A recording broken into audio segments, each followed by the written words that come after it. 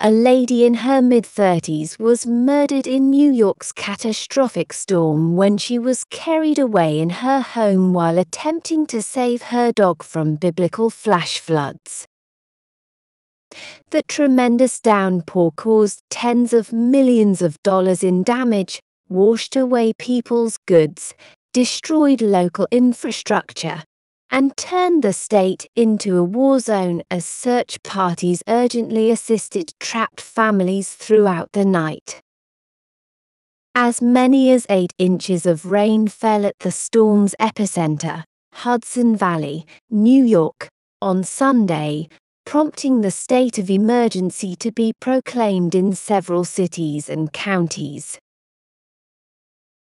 Due to the flooding, some bridges have fallen and highways are unusable. All hands on deck, according to New York State Police Trooper Stephen V. Navell, as the search continues into the early hours of Monday. Federal weather forecasters in New York City issued an extremely uncommon red weather warning for the boroughs of Manhattan, Queens, and the Bronx. In anticipation of floods, occupants in the basement were urged to find higher ground for the night. West Point, the site of the U.S. Military Academy, was overrun by floodwaters that turned roadways into rivers and flooded residential areas, resulting in the death of one lady. As state officials claim that highways in Orange County, New York, were inaccessible, videos and pictures revealed flooded roadways, including the road that led to the military post. The governor, Kathy Hochul, remarked that the volume of water was exceptional. The downpour that pounded the East Coast for the most of Sunday has left commuters stuck. Due to the weather, Amtrak trains between New York City and Albany were put on hold.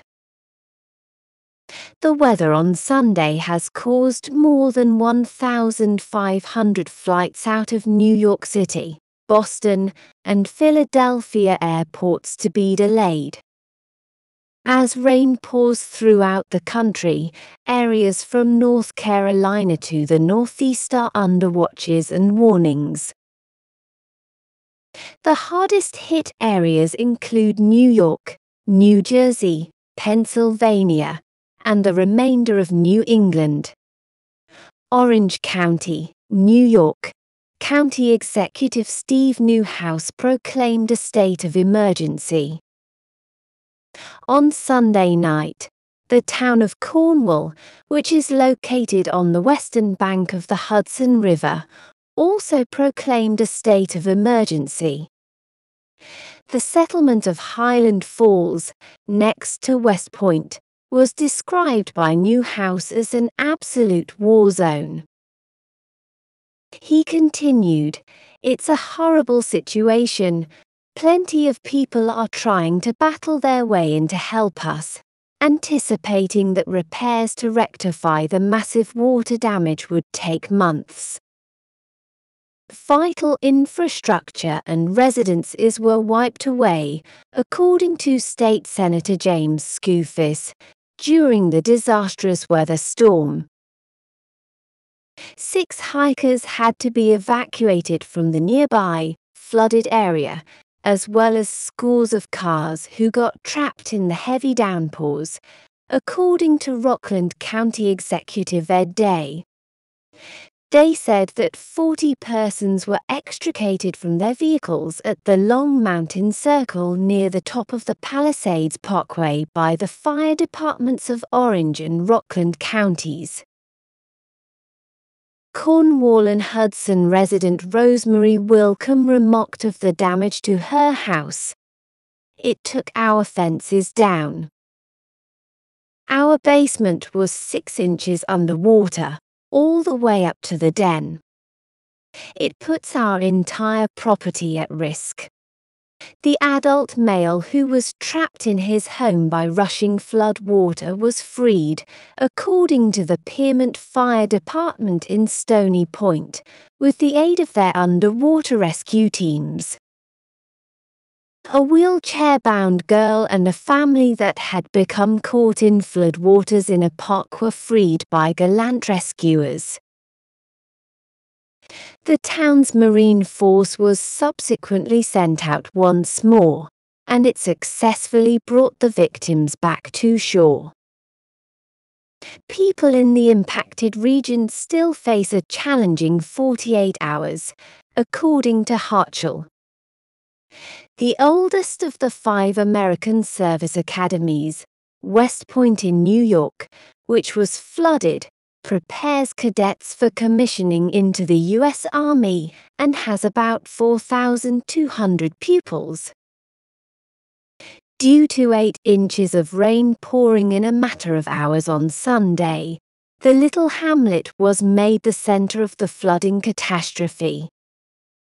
Locals were alarmed by the scene, which prompted a number of social media posts. A local tweeted a photo of Thayer Road with the stern instruction, "Find high ground." In another video from the West Point area, a road outside the Grant housing section of the military complex was entirely covered in murky rainfall, and a car became stranded in the middle. In the relentless downpour, many individuals could be seen standing knee-deep in the water, attempting to push the vehicle out of harm's path. Near the military post, the roads were inundated with so much rain that water ran down the street like a river, carrying garbage cans and other small things with it. People were forced to leave their houses in Stony Point, further down the Hudson from West Point, because of the heavy rains. Homes and roads in the neighborhood have been completely inundated. Significant flooding in Stony Point affected both houses and automobiles, and several residents were forced to leave. All of our first responders at the site deserve our gratitude. Stay off the roads, since there is still a flash flood warning in effect, and the roads have been inundated and washed away. The New York communities of Kiryas Joel, New City, Woodbury, West Point, and Cold Spring should anticipate up to 3.5 inches of rain each hour. In New York State, the inclement weather has also significantly disrupted rail service. At 2:50 p.m. Robert boarded the train from Poughkeepsie to Grand Central, but the 2-hour trip took 4. Due to the excessive rain, boulders are presently obstructing both directions of the tracks, leaving the train trapped in the midst of its route. The crew has also stated that they are unsure of when they would be able to resume normal operations. Some individuals are terrified, Robert stated. People are mostly remaining calm. Water was being distributed by railway staff at first, but now they are out, and there is no food or power available. They don't have a strategy, he said, and they were going to send buses to come find us, but they can't since the roads are flooded. It's an absolute show, because there is no air conditioning on board. Train employees momentarily allowed the passengers to disembark so they may stand on the side of the tracks in the rain. It's so hot in there, Robert complained, that they let us go off the train and onto the tracks for some fresh air. The National Weather Service reported that a slow-moving cold front would approach Sunday evening with more intense thunderstorms and heavy rain that might linger for several days, ranging from the northeast through North Carolina. Flights are already being impacted by the weather. As of Sunday afternoon, 1,355 flights into or out of the US have been cancelled. According to FlightAware, 190 flights out of Newark, 150 flights out of John F. Kennedy, and 250 flights out of LaGuardia, New York, have been cancelled. 115 flights have been cancelled and 170 delayed in Boston, while 107 flights have been cancelled and 161 delayed in Philadelphia. It occurs only 2 days after storms that tore over the East Coast caused mudslides in Vermont and flooding in Northern Virginia, where many drivers had to be rescued after navigating flooded roadways in Pentagon City. More severe weather is now expected, and 80 million people from Washington to Portland, Maine, may see a month's worth of rain in a matter of hours, according to projections cited by Bloomberg. The flood watch is in effect for the majority of the major cities along Interstate 95, including Washington, Philadelphia, and New York. Other East Coast cities may also be severely impacted by the storms and may experience catastrophic flooding. These places include Hartford and New Haven in Connecticut, Hatteras in North Carolina, Norfolk in Virginia, Binghamton in New York, and others. The storm is moving so slowly, according to Brian Ramsey of the National Weather Service in Upton, New York, that accumulations may build up in locations that are more severely affected. He said that rain might fall in New York at a pace of 2 inches per hour through early Monday.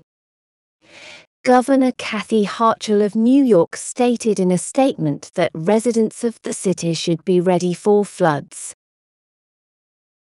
Parts of the state will continue to be at risk for flooding from storms bringing heavy rain throughout the weekend, especially in those regions that have already been severely affected by rainfall and flooding over the previous couple of days. But the East Coast, most of which is still wet from the previous series of storms, is predicted to have severe weather from coast to coast. The I-95 corridor will have very severe rains, according to Andrew Orison, a forecaster with the U.S. Weather Prediction Center. Since this area has been generally wet, we are expecting significant impacts.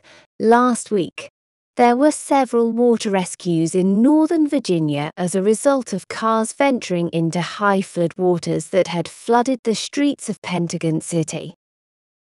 Along S. Joy Street between Army-Navy Drive and Columbia Pike, at least 3 automobiles became caught in high water, leaving a number of individuals stranded, including an older person with impairments, either in their cars or on the median. According to one report, the water level was so high that at least one of the automobiles seemed to be floating. There were no reported injuries when everyone was rescued from the sea. Mudslides were also reported in Vermont's central region, forcing authorities to restrict at least one major route near Killington. The main east-west route in the area, U.S.